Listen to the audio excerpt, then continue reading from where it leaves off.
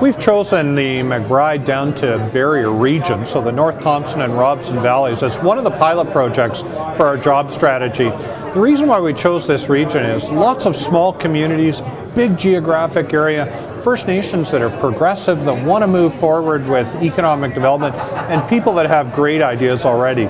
So the question is, how can we support the local community to put those projects together in a meaningful way, deliver them on the ground, and show people results in a very short period of time? I am optimistic. I'm so pleased that such a large part of the provincial government has come down here today.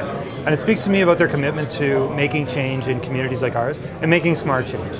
They're not saying they're going to dump a lot of money into small communities in order to make small communities happy.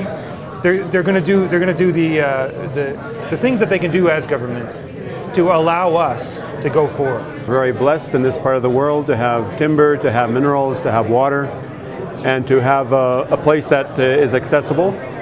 And I think by combining the efforts of people that are willing to work together, it makes it an especially good place to work on pilot projects.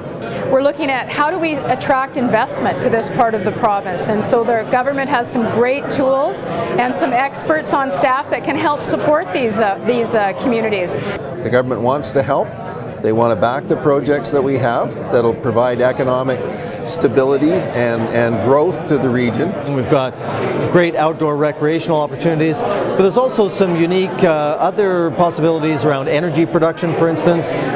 There's opportunities around forestry, opportunities around value-added manufacturing. These are the things we're exploring here together. The ability to work and live and raise a family in these areas is really great.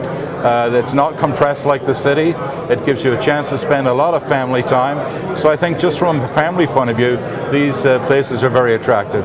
We just think that the area is beautiful for raising children, and we hope that by building up the economy with a project like this, more young families will come to the area and discover the beauty and the richness of the people and the outdoors.